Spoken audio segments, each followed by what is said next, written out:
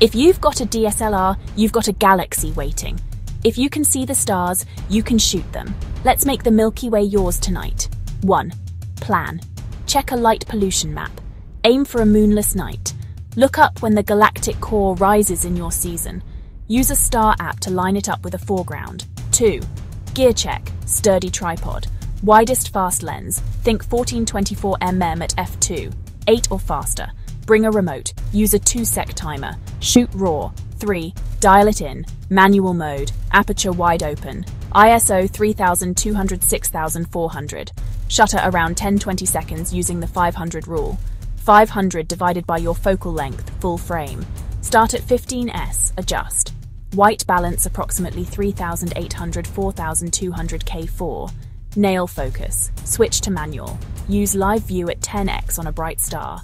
Focus until it's the tiniest pinpoint. Tape the ring. 5. Compose and fire. Frame a clean foreground. Turn off stabilization. Take a test shot. Zoom in to check stars are sharp, not streaks. Tweak ISO or time. Bonus. Stack multiple shots for cleaner results. And add a soft light touch on the foreground. Boom, your galaxy captured.